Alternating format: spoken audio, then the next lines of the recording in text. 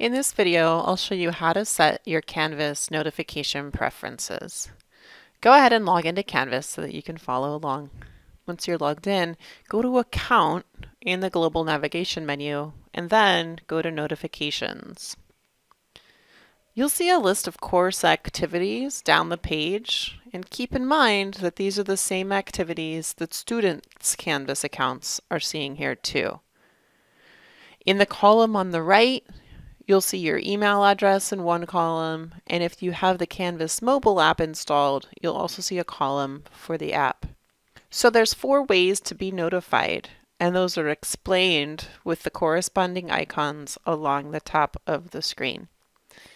Either be notified right away, sent a daily summary, sent a weekly summary, or do not send me anything. So for each event, you have the option of selecting your notification preference. For example, if there's a change to a course due date, then in this example, I'll be notified at my email address right away.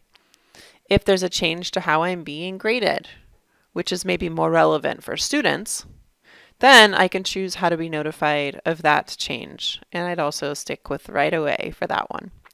So if you aren't sure what any of these are, then hover your mouse over it and a description gets displayed that helps you to understand what the course activity is. So that was how to edit your notification preferences in Canvas.